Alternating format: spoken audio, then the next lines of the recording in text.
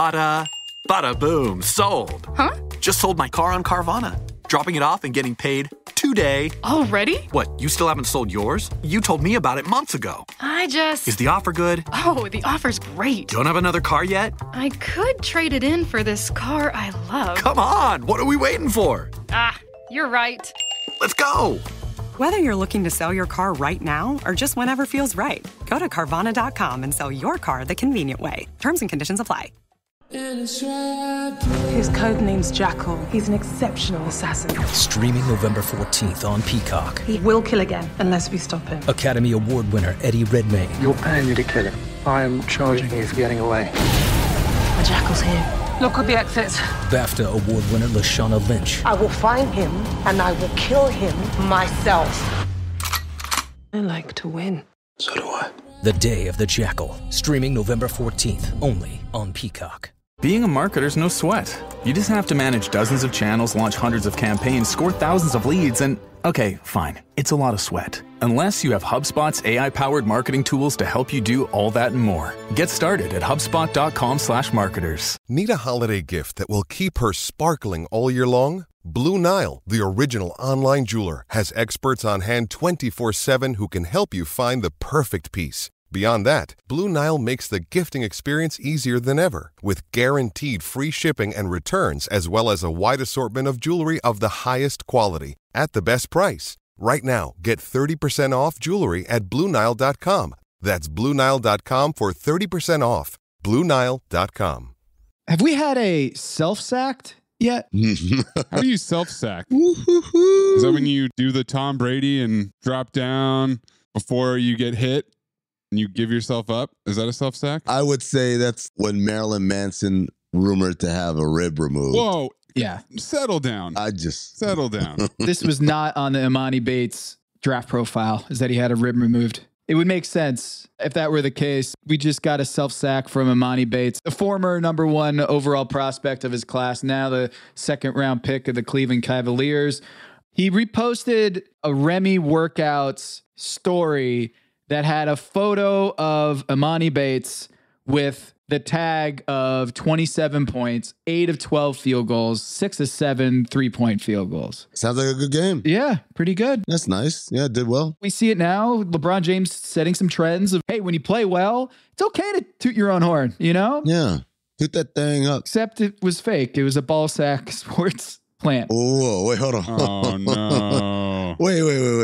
Hold on. How's that possible? Imani Bates did not have 27 points. He had 12 points in the game. He played in the game. What are we doing here? But Ballsack Sports tweeted out the stat line, steal of the draft, eye emojis, and then a photo of Imani Bates in Vegas playing in a game. You know, I was about to say Ballsack Sports has slipped to posting fake player stat lines. That's what Ballsack Sports is doing right now.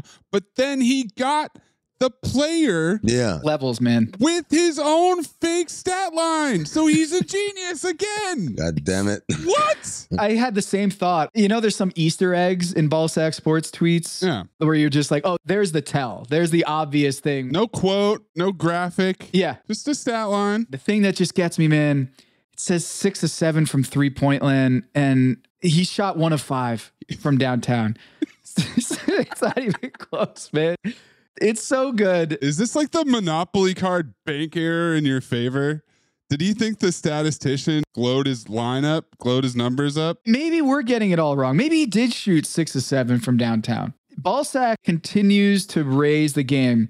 You know, we always talk about summer as like the time for NBA players to work on their games, add things to their repertoire, get in the weight room. Like Ballsack has gotten in the weight room.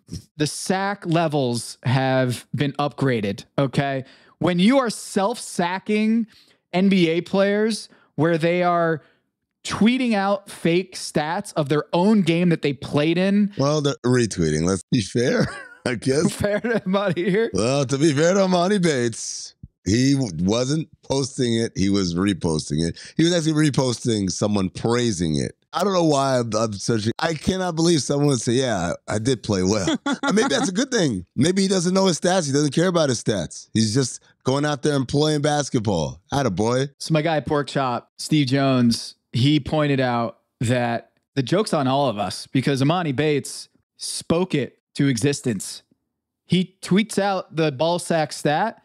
In the next game, listen to his stat line. 21 points, 7 of 11 field goals, and 5 of 8 from three-point land. All right. Joke's on us, guys. I guess we had to, once again, acknowledge the mastery of one Imani Bates. The master bait? Masturbate. What? Mastery Bates. The sack mastery Bates. There's something here. Sack master. Tom was talking about Ballsack getting in the gym, so getting swole. Light bluish hue. My assignment. Uncover why the association inspires more conspiracy theories in volume and salience than any other U.S. sport. So you've heard of the Illuminati. The truth is out there, but so are lies. Your eyes can deceive you. Don't trust them. The NBA has always been controlled by about 8 people. Denial is the most predictable of all human responses. If you're only using 10% of your brain, you don't even know that you're using 10% of your brain. The NBA Illuminati. If coincidences are just coincidences, why do they feel so contrived? The Illuminati. But you start to follow the money, and you don't know where the it's going to take you. It is unspoken. They have influence among other players. The NBA Illuminati. I don't have time for your convenient ignorance. Maybe I'm a conspiracist now as well. That's all it took. Oh, we got books, we got schools. You saw a video on YouTube. Why my eyes, sir? You've never used them before. We are the basketball Illuminati.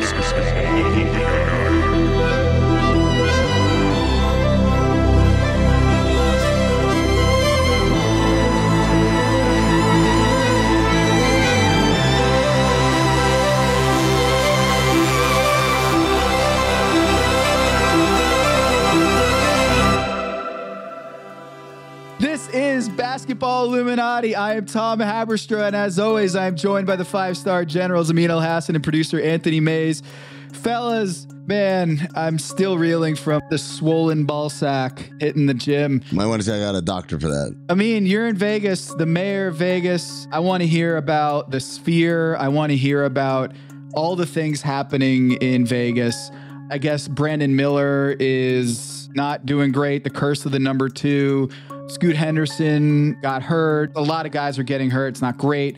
But we have lots to talk to, including Zion Williamson makes an appearance on Gilbert Arenas' show. And hey, it's the 20-year anniversary of LeBron James's debut at Summer League. So we'll talk about that. But first,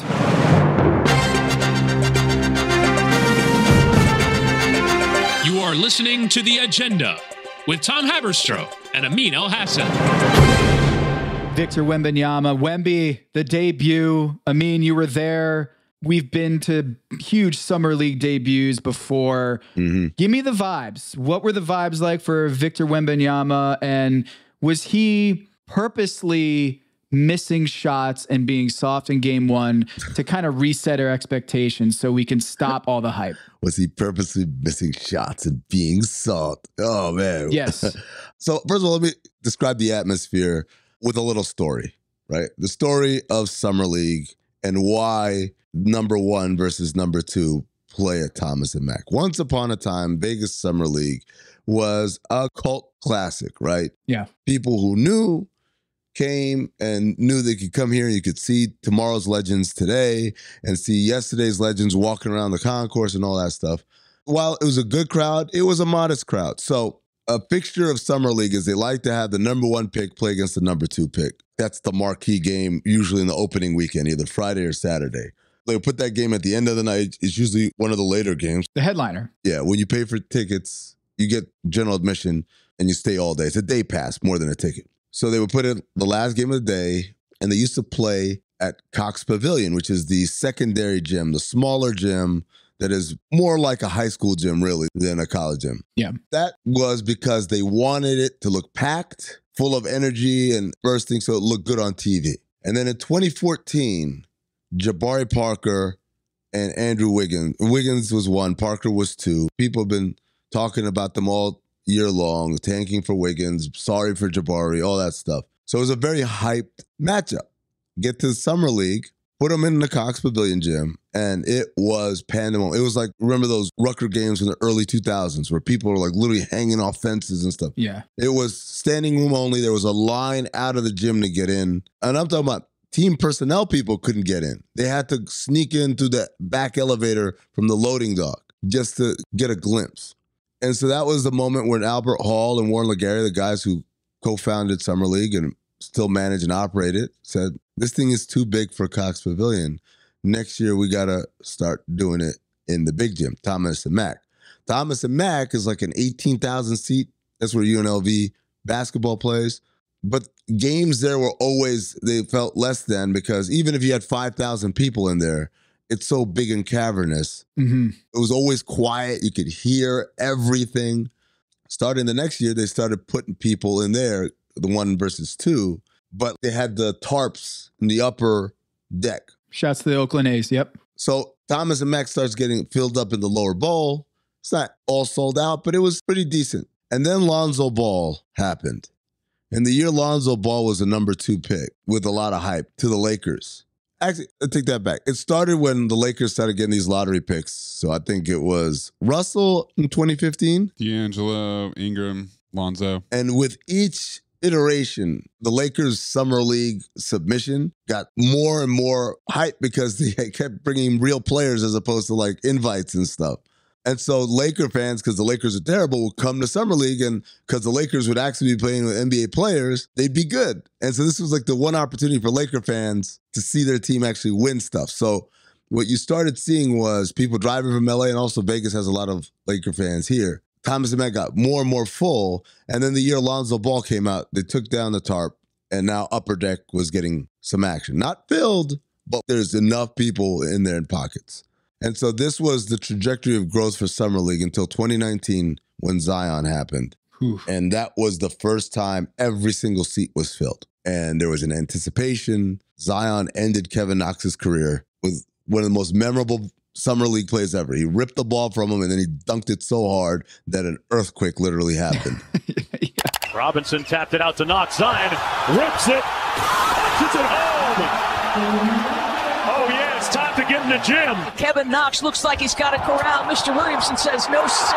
Let me show you how I do it. The building is shaking, swaying just a little bit. There was a 6.6 measured earthquake in California stop the game here, Mark, right? just yesterday. And we can feel tremors here in the building. The score clock is shifting ever so slightly. So people are heading to the exits as we speak. So it felt like, oh shit, Summer League has turned a corner and now it's this phenomenon. And then 2020, COVID happens and it's canceled. And 2021, the season is delayed. So Summer League has to be in August. And oh, by the way, also all these COVID restrictions on how many people can be here and tested, not tested, all that stuff. And then last year, we got a regular Summer League, but I said it felt like 2013 all over again, before Wiggins and Parker. Oh, it's a cult classic thing. Yeah. And then Friday night at Thomas and Mack, we were back to Zion levels. And that was the atmosphere. The atmosphere was crazy and every seat was filled, but there was more of a gawking curiosity of like, when he walked out on the court, everybody gasped. Because, again, he's so freakish to look at, his dimensions, right? Of course, Mina Kimes did it, but she said it so brilliantly. He looks like a daddy long legs out there. Yeah. And the other thing is, like, Zion, we'd seen him at Duke, so it wasn't this anticipation of, like, what is he going to be like? Yeah. Victor Wembanyama, for NBA junkies, we had that Scoot versus Wemby thing a few months ago. But in an NBA uniform, like, we haven't seen that before. We haven't seen Victor Wembanyama play with other NBA players, or at least in pro action here stateside. Well, I would say for most of those people in that building, they'd never seen it. Yes. I get these people are huge fans, but like, how many people are tuning into that Scoot versus Wemby game?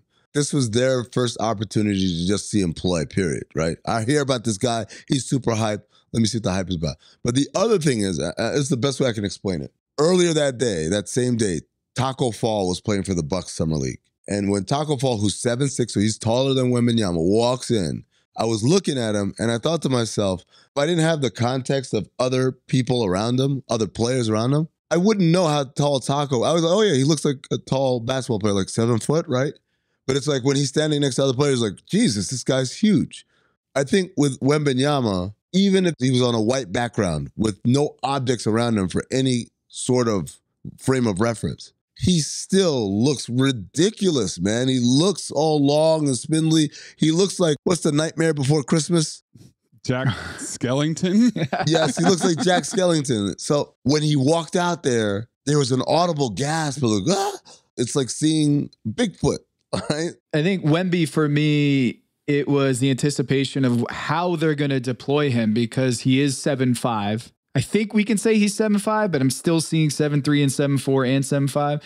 But the thing that jumped out to me was that he was mostly a guard. Like they were putting him in positions on the wing. They didn't have him post up in that first game.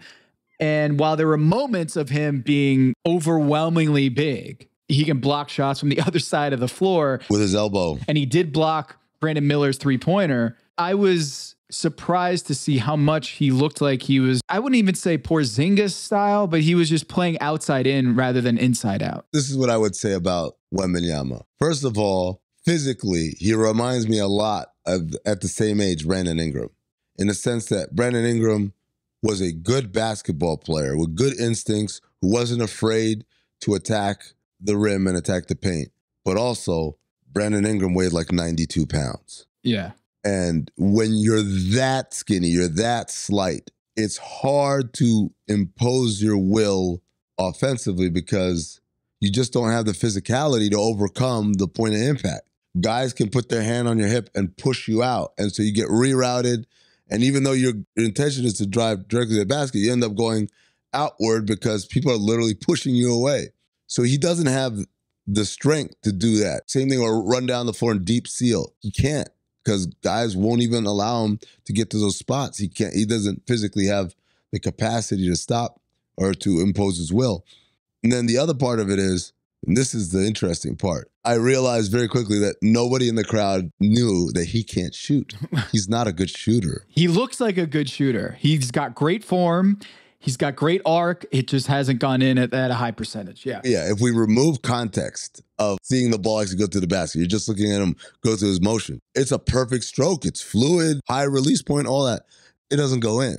And I was having this argument with one of the other guys here. I'm like, look, man, what's the definition of a great shooter? And my friend is telling, well, if you did it, I'm like, no, it's real easy. Did he make it? Yeah. He didn't make it. He's not a good shooter. Sorry. That's the only metric we can have for this. It's not a beauty pageant. And so while he's 10 out of 10 in the beauty pageant, he's 3 out of 10 shooting. Yeah. And so he can't shoot from the outside and he can't get to the inside.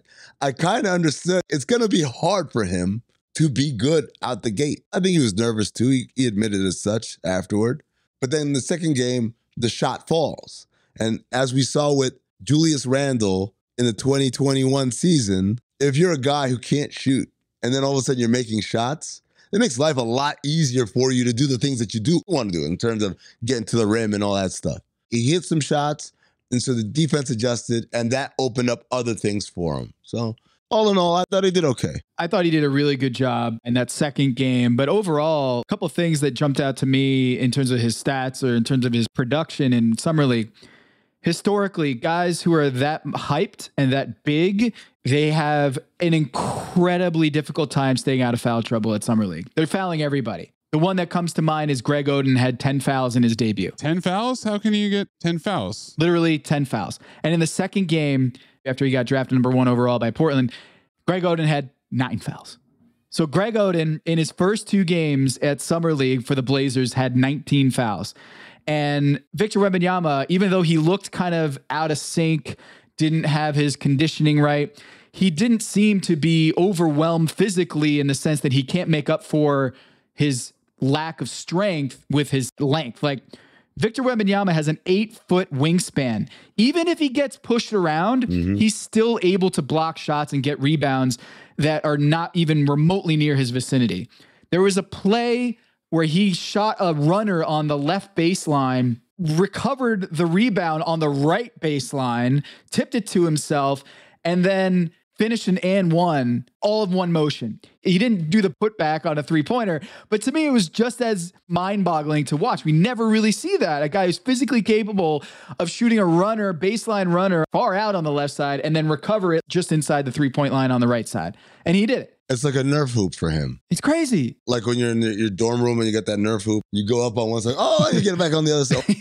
Yeah. The thing I saw was stuff like, in basketball, you're an offensive player, you're trying to get the defense to commit to a point where like you can't recover and then throw it somewhere else and be like, all right, that guy should get a wide open shot. And he's able to close ground with a ridiculous amount of speed because he's so long. There was that play where he's coming down the court and the guy goes up and the guy was like, there's no way. I feel for the offensive player. He was like, there's no way this dude's going to catch him. No, he can't. He blocked it with his elbow. Yeah. He caught up and overshot it almost. Yeah. Based on his length. So I think he's going to get a lot of blocks and steals simply based off of people not expecting anyone to be physically possible to do that. In the same way that in like 2016-17, Steph got a lot of open threes because no one thought anyone would try pulling up from there. They have to recalibrate basketball. Exactly. What they know about basketball. They have to relearn the game. Oh, wait, this guy can't pull up from 40 feet in transition. That's a shot he can make. In the same way that Brandon Miller was like, oh, this dude is sagging behind the 3-point line. I'm going to pull up from 28, and he gets blocked. Like, you could park a car between Brandon Miller and Victor Wembanyama, and still Wemby blocked the shit out of it. You know what I thought about? I thought about in the 2017 finals, the game that the Warriors won at Cleveland where Durant came down and LeBron was guarding him. Yeah. But LeBron was like sagging back and Durant just rose up and shot. Boom. I thought about that play and I said, I think Wembenyama with the same placement and spacing could have blocked that shot from Durant. Yep. Yeah. There are going to be guys who are going to do that. Let me just pull. He's sagging off me. He's all the way down at the free throw line. And here he comes and he blocks it. So he had 5 blocks in 27 minutes in game 1. He had a couple more blocks in game 2. The assists in game 1 were like really impressive, whereas he didn't have the same sort of playmaking in game 2. And I think that was a good thing. I think he shifted into a more aggressive mode and he was hitting threes and feeling a little bit more comfortable out there.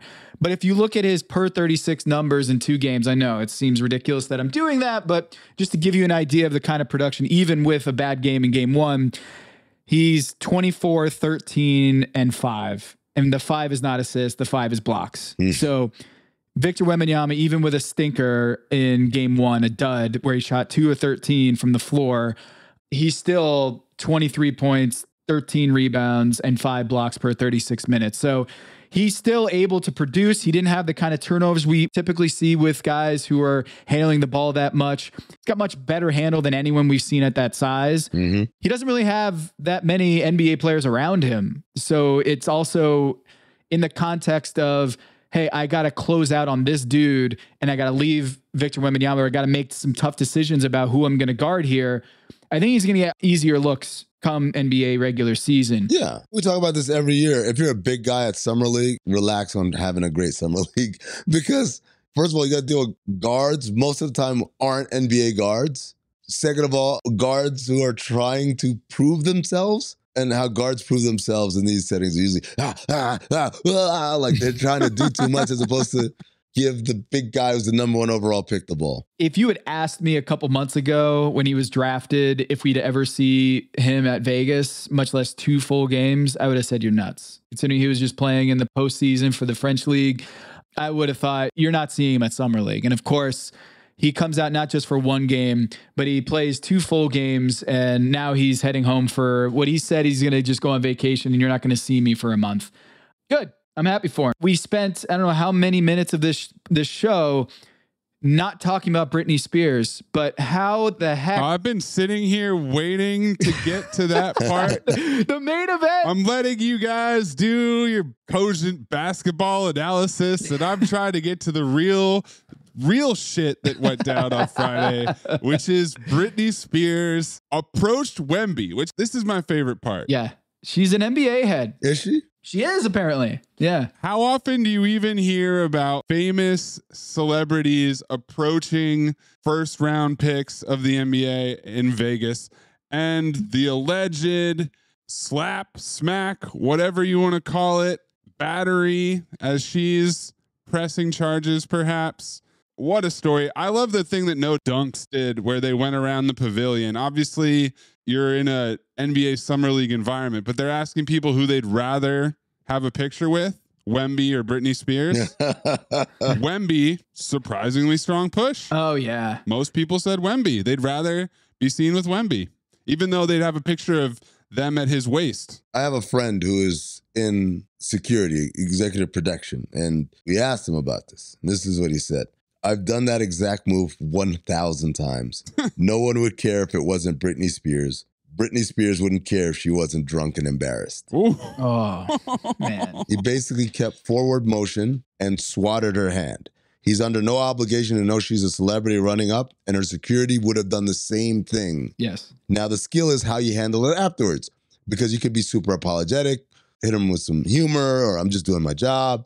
However, oh no, have you seen her IG the last couple of years? She doesn't come across as someone that you can hit with some logic or humor and they're like, oh, you know, it's all good or whatever. Is she in Victor Wembanyama's universe is really what I want to understand. That's a great question. He's 19 years old. So I would say no. He's born in 2004. Britney is a special case of pop star because her presence now, her presence in the last decade, musically, is essentially nothing. Right. She had Las Vegas residency, which puts her on like a Wayne Newton tier. Yeah. Like if you asked somebody who was young around Wayne Newton, you wouldn't know that Wayne Newton was anything other than a Vegas show act. Dude, that's a perfect, because I know who Wayne Newton is. I know what he looks like. I've seen him on TV, making cameos on shows. I know that's Wayne Newton. That's the dude from Vegas.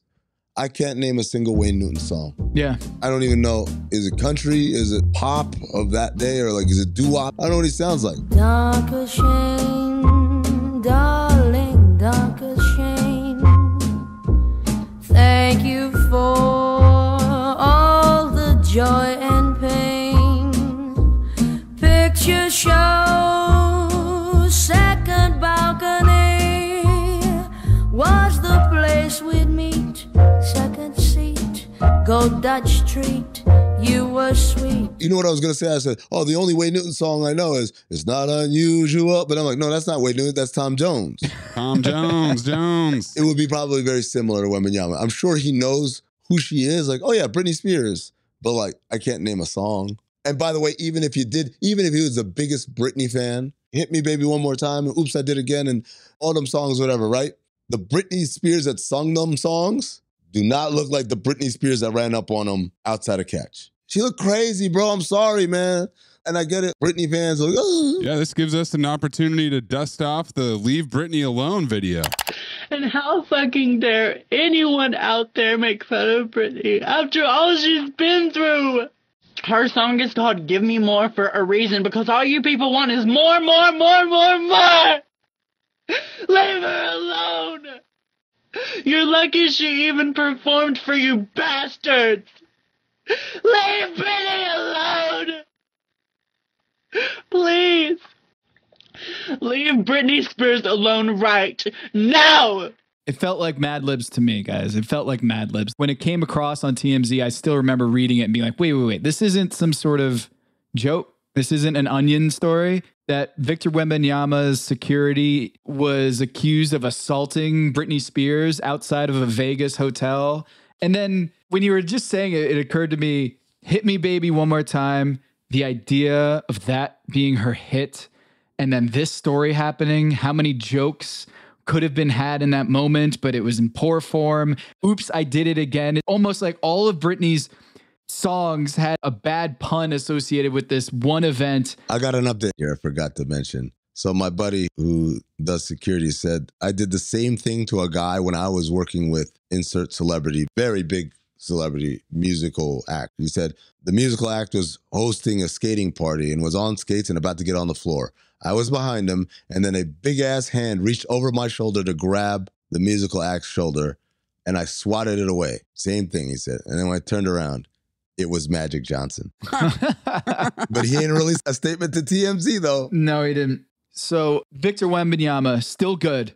Still 8-foot wingspan, still completely baffling. Strong take, Tom. Yeah, thank you. Well, was it Jay King? Jay King who said he's just basically a tall, skinnier Andre Drummond, which was an amazing, amazing troll. Fantastic. Look, man, he's going to be fun to talk about forever. What are the troll comps? Let's do this. Sean Bradley with a jump shot. I think that was Nick Wright that said that, right? Threw that out off the top of my head, but I'm sure that it's been said before. No, he stole it from Anthony Mays. I'm going with that one because Nick Wright has a track record. I feel like our guy Miles Brown had a few good ones. JaVale McGee with a little better handle. Oui, Jianlian. Oui as French. Oh, oui? Yes.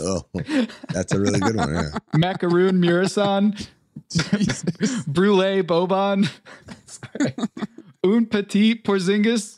Street saying that the Britney bopper is a bust. Baguette Bradley ain't got it. Bonjour Bull coming up small. Oh my God. Bonjour Bull. Oh man. Tall guy puns. So Wemby's being shut down, and I feel like people are predictably overreacting to the first game. As I'm sitting here doing per 36 numbers.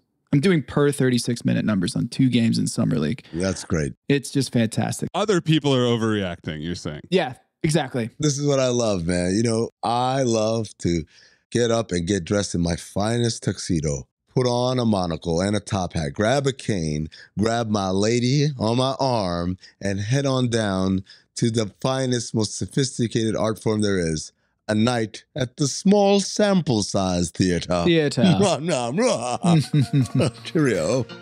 Hello, listener. It is your favorite Butcher Turn podcast producer Maze here to talk to you about ButcherBox. One of the biggest holidays on the Butcher calendar is Thanksgiving. I can tell you from the front lines of slinging turkeys that it gets hectic at the grocery store during Thanksgiving. And that's why your search for the perfect Thanksgiving entree ends with ButcherBox. Take the stress out of holiday meal prep with your choice of humanely raised whole turkey, turkey breast, or ham, free in your first order, plus get $20 off when you go to butcherbox.com/dings and enter code DINGS at checkout.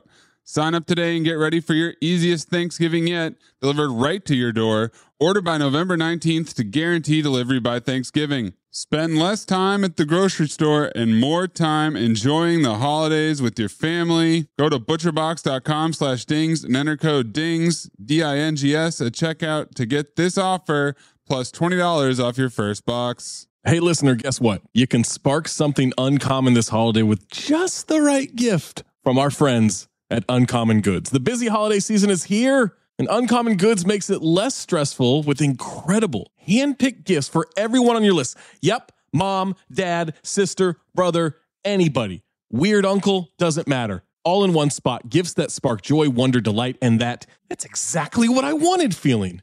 They scour the globe for original, handmade, absolutely remarkable things. Somehow, they know exactly the perfect gift for every single person you know. How crazy is that? Like a big jolly guy that just knows what to do. Here are a few of my favorite gifts that I found on their site. You know, I had to get me a California spoon rest. You can do like embroidered stuff. I'm going to do that for my parents or for their dogs, you know, some pet embroidered sweatshirts and t-shirts and stuff.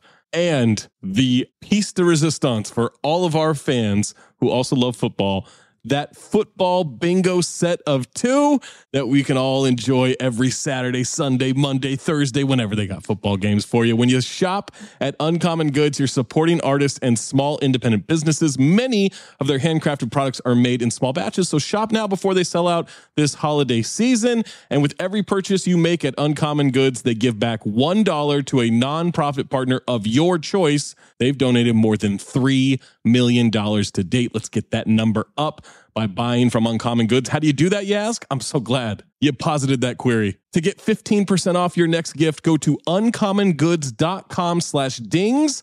That's uncommongoods.com/dings, DINGS, for 15% off. Don't miss out on this limited time offer. Uncommon Goods, we're all out of the ordinary. What does that look like?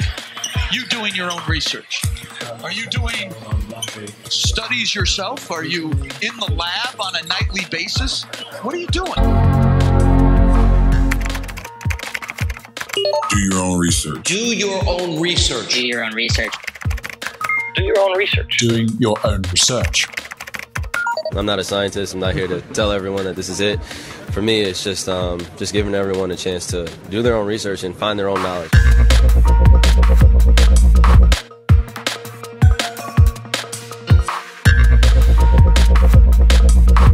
All right. Wemby, terrible. 2 of 13 field goals in his debut, had 3 turnovers. Awful. Get rid of him. He might not even play for the Austin Toros at this point. The Austin Spurs. They haven't been the Austin Toros in like 8 years. Well, they will be now. Okay. Not since Luke Bonner played for them. Our guy Luke. That's a deep cut. I mean, I wanted to ask you because I'm kind of going through the annals of the internet to find the most impressive performances at Summer League. And a one Marcus Banks scoring 42 points in 2007 comes up quite a bit. And I'm wondering, before I get into some of my research, if you have any memories from the Phoenix Suns' Marcus Banks dropping a 40 burger at Summer League. And he showed up in a Lamborghini. Because you got to realize this is Marcus Banks already on his second contract. He showed up, he dropped 42, and he played at UNLV. Obviously, there's a difference there. But Marcus wasn't always the greatest fit for us. And so we were trying to see, like, maybe we get him to play in Summer League, get his confidence up, because he had a tough first season in Phoenix. That's not the best ever, right? Like, the best ever, I thought it was either Anthony Randolph or Anthony Morrow. I remember they went dueling ridiculous games, right? 40s. Yeah. So Anthony Randolph, the summer of Anthony Randolph is maybe the go-to Summer League cautionary tale. No, there's one that's more cautionary than that. What, Josh Selby or something like that? Josh Selby is the ultimate. Because Josh Selby was the number 1 player in his high school class. He goes to Kansas. He doesn't get along with Bill Self. He leaves after his freshman year. He's a second-round pick. He comes to Summer League, and he drops a 40-piece. And everyone's like, see? Josh Selby's that dude. And he was never heard from again.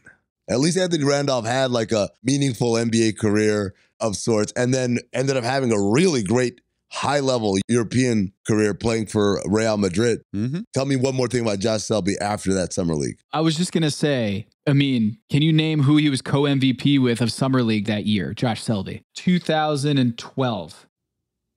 Was it Damian Lillard? And there it is, folks. The first mention of Damian Lillard on this episode of Basketball Illuminati comes in at the 32.5-minute mark, plus some commercials. How about that? We did it, guys. Take the over. Way over. Yep. Way over. I thought for sure we'd be leading with Damian Lillard again. For the 3rd straight week. But no, it is only in reference to the GOAT of Summer League, Josh Selby. There was no rush to bring up Damian Lillard on this podcast. No rush. Nope. No rush. We might wait months to bring up Damian Lillard. Take the over. It could take months before we mention him. Okay? Anthony Randolph, Anthony Morrow in 2009. Oh, that was Steph Curry's year. Yes. Steph Curry's year. Who? He goes number 7 overall. He's a sensation at Davidson, and yet he's overshadowed by not one, but 2 teammates. 2 Anthonys. 2 Anthonys. One of whom, by the way, was his teammate on his AAU team. Anthony Morrow. When Anthony Morrow and Steph Curry played on the same AAU team, Anthony Morrow was that guy, and Steph Curry was just a kid who was trying to get looks as well. And so imagine Steph Curry, like however many years later, you're drafted, you're a top 10 pick, you go to Summer League. My buddy, you're undrafted free agent. What up? Cool, isn't this great? We're together. And then you go play, and you're Steph Curry, and he shoots like 32% or whatever during Summer League. And meanwhile, it's like old times all over again. Everyone's talking about Morrow.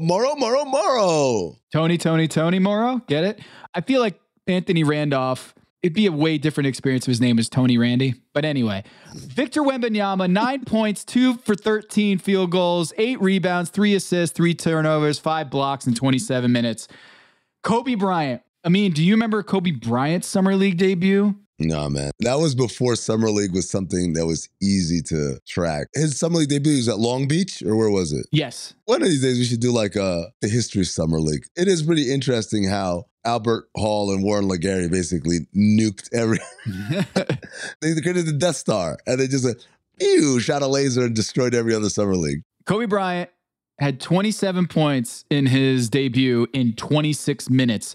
Get this. He went 18 of 20 from the free throw line in his summer league debut. 17 years old, had 20 free throws. He was fouled 10 times by Greg Oden. Yeah. I mean, maybe Greg Oden was that old. So even back then, Kobe was getting the benefit of the whistle from these lousy refs. All right. Amin, I'm going to text you this quote because in Justin Verrier's Ringer piece, revisiting the Kobe Bryant Summer League, he has a quote from our guy, Alvin Gentry, talking about Kobe Bryant's performance. And I want to hear Amin as Alvin Gentry, limited faith. I think this kid's a tremendous athlete, okay? I don't want to compare anybody to Jordan, but he's Jordan-like in the way that he makes spectacular plays, the way he can get a shot, the way he can handle the ball. He's got a great court temperament. Then Pistons assistant coach, Alvin Gentry. This is also young Alvin Gentry. That's the other thing you got to remember. This is Alvin has had one head job in the league at this point. I think it was Miami. And he had come to Detroit under Doug Collins. This is the same corollary of no disrespect. And then you disrespect someone. Yeah. I don't want to compare anybody to Jordan, but he was Jordan-like in the way he was making spectacular plays. We also have Stephen Curry. Like I said, his debut was overshadowed by Anthony Randolph and Anthony Morrow taking the world by storm. Stephen Curry, a quiet 16 points, 4 for 14 field goals shooting, 5 of 6 from the free throw line, 3 assists to 4 turnovers in 36 minutes. A story by Marcus Thompson II. No way. Says, I give myself a C. Stephen Curry, the quote given to Marcus Thompson from way back in 2009. Our friend of the program writing, I don't know what newspaper Wasn't it like San Jose Mercury News or something like that? Yeah. I think it was Oakland maybe at this point. What's the Oakland paper that would have been in 2009 covering this? Oakland Tribune? Maybe. Contra Costa Times? The Contra Costa. Yes. A lot of people were comparing Victor Wembenyama defensively as Rudy Gobert. I am not giving you the Rudy Gobert Summer League debut. We do not need that on this program. What we do want to hear, how did Kevin Durant do? Offensively, some people saying he looks a lot like Kevin Durant. Here's his line. 18 points, 5 of 17 from the floor, 1 of 4 from 3. He had 1 rebound, 0 assists, 0 steals, 0 blocks, and 1 turnover in 30 minutes. Kevin Durant for the Supersonics with Jeff Green making his debut. Zion Williamson, as you alluded to, Zion Williamson, his Summer League debut ended Kevin Knox's career before it even started. He had 11 points, 3 rebounds in 9 minutes because he got that knee contusion or that leg contusion that our guy David Griffin basically said out of an abundance of caution, we were going to hold him out for the rest of Summer League, and that was a huge bummer. Blake Griffin, 27 points, 11 of 15 field goals, 4 of 8 from the free throw line, 12 rebounds, 5 turnovers in 29 minutes. Karl Anthony Towns almost pulled a Greg Oden, had 9 fouls in 32 minutes, 12 points, 3 rebounds, 4 assists, 4 turnovers. Lonzo Ball, I don't think anyone should be compared to Wemby, but I'll compare him to Wemby. A Wemby like 2 of 15 from the floor. Lonzo Ball, 3 turnovers. In Vegas, like you said, it was a crazy crowd for that one, and he stunk up the joint. But my favorite, Greg Oden, 6 points, 2 rebounds, 10 fouls in 20 minutes, and 9 fouls in his second game. Which brings us to the one comp that I think everyone in Vegas was alluding to, LeBron James. We are, Illumination out there, on the 20th anniversary of LeBron James's Summer League debut. In Vegas, no. Do you remember where LeBron James had his Summer League debut in July of 2003? Orlando. It was Orlando. Very good. The Pepsi something or other Orlando Showcase. The Pepsi something. LeBron James made his debut. It was $5 tickets. This is pre-Warren Legary and Albert Hall taking over. Orlando season ticket holders were able to go for free. And then they opened it up for like 4,000 seats to general admission, $5 a ticket. And it was going for way more than that, scalping. And SportsCenter was covering it. I watched a 12-minute mini documentary from Maximilian, who I used to work with at Troop TV. My guy Max, one of the best video editors of all time. Yeah. And the thing I forgot was LeBron James was dunked on by none other than Britton Johnson. Oh, yeah, I remember that kid. From Utah, right? Played for Orlando? Yeah. Am I right? Yes. Victor Wembanyama baptized into the NBA by Kai Jones just the same way that LeBron James was baptized by Britton Johnson, who, I don't know if he's Mormon, but he did come from Utah and played at Utah and was 24 years old at Summer League when he dunked all over LeBron James. I just love that. So LeBron, his debut was in front of 15,000 fans, roughly the same amount as Wemby did. And watching this clip, it's incredible. He was playing point guard for Paul Silas. Him, Darius Miles, DeJuan Wagner, Carlos Boozer, and Sagana Diop. That was the starting five for the Caps that year at Summer League, which is basically an NBA team. That is, yeah. Was that their starting five for their next season? Ricky Davis wasn't. But yes, what you just illustrated is one of my favorite Summer League things, when some teams bring their Summer League team to Summer League and some people bring their actual regular season team to Summer League. Like the Pistons this year? Yeah, Pistons this year, a great example. The Rockets are another good example. Yep. I remember we once lost a game to the Wizards and then afterwards went to this dinner with a lot of other team people. And I want to say it's either the trainer or the equipment manager from the Wizards was talking shit about how bad they beat us. And I said, motherfucker, you brought your opening night roster. It's the varsity versus the JV team. Of course you're going to whoop up on us. Not even. This is the varsity against like the kids at the tryout. In this AP story about LeBron James's Summer League debut in Orlando, it says, in the crowd were NBA players. Now here's the A-list celebrity row here.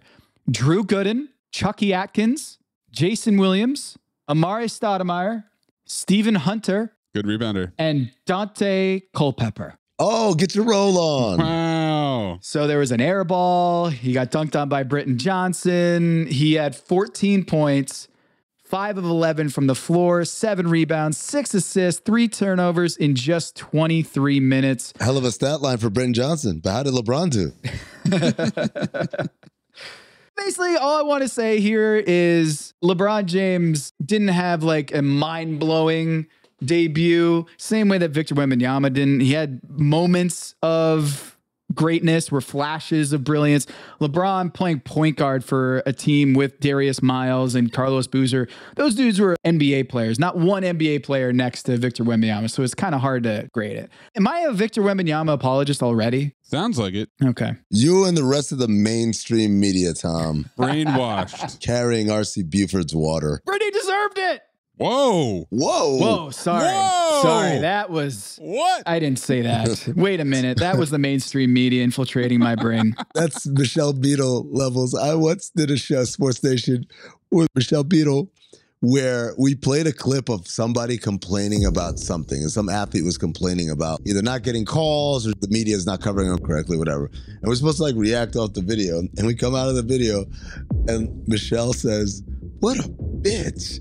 And then turns around and acts as though someone said it behind. What? What did you say? Yes, she did. So that's my research. I looked up 10 different dudes' Summer League debuts and learned a couple things about them. One is that Kobe Bryant was Kobe Bryant from the beginning at 17 years old. There's no doubt about it. Von Wafer also scored 42 points against the Knicks in 2007. And there you have it. Von Wafer on Basketball Illuminati. You're welcome.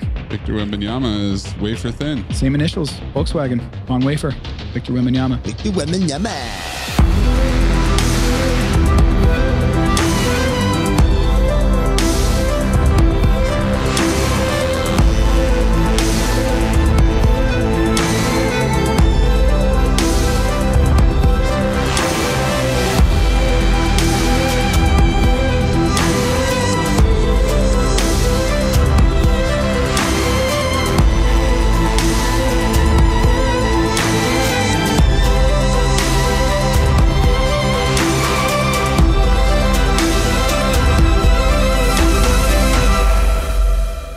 I'm the biggest Wake Forest fan there is, and I still did not see Jeff Teague becoming an amazing podcaster. He's got great stories, dude. He's a great storyteller, man. The T-Mac one, did you see the T-Mac one? I was in my 3rd year, I was starting point guard. He came to our team, and he was really pissed that I was starting. Tell him how I pulled up to practice. What did he pull up in? A Maybach? Yeah, he pulled up in a Maybach. I'm like, I'm a fan. I'm like, damn, that's T-Mac in a Maybach with some big-ass Gucci clothes on. I'm like, damn, what up? He was like, what's up? They start calling the starting line of the groups. Nigga look like, this nigga? I'm like, yeah. He like, man, this nigga trash. I'm like, heart drop, like, oh, he got me fucked up.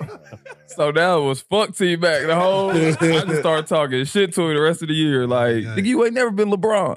Kobe ain't respect you. He was like, nigga, who the fuck are you? I ain't had shit to say. I just kept talking shit about other niggas. Like, Kobe, man, he said you ain't work hard enough.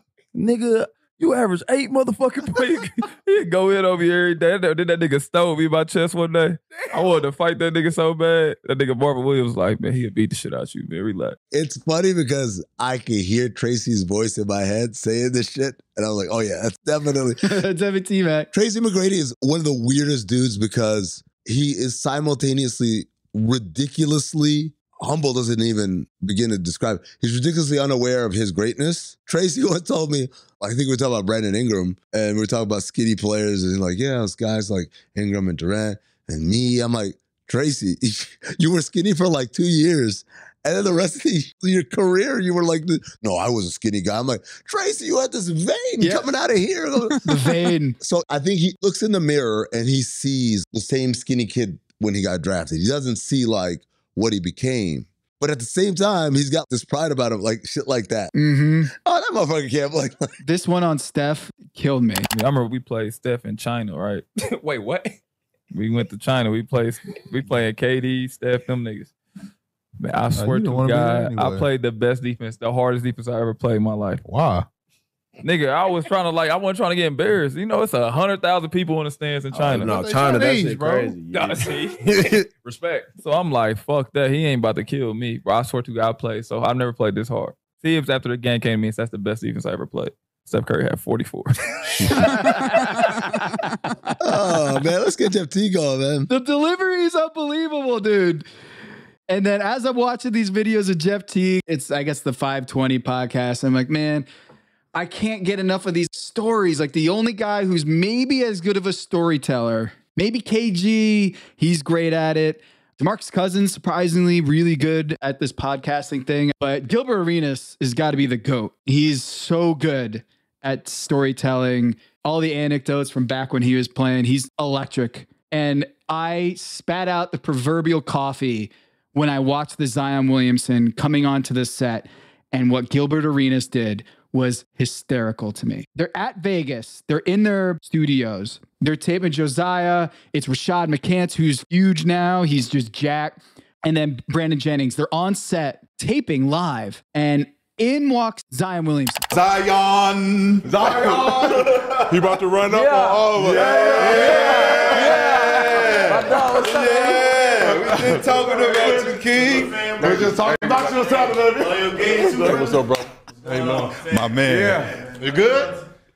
You know he good. You know he good. Pull up a chair. Right. Pull up a chair.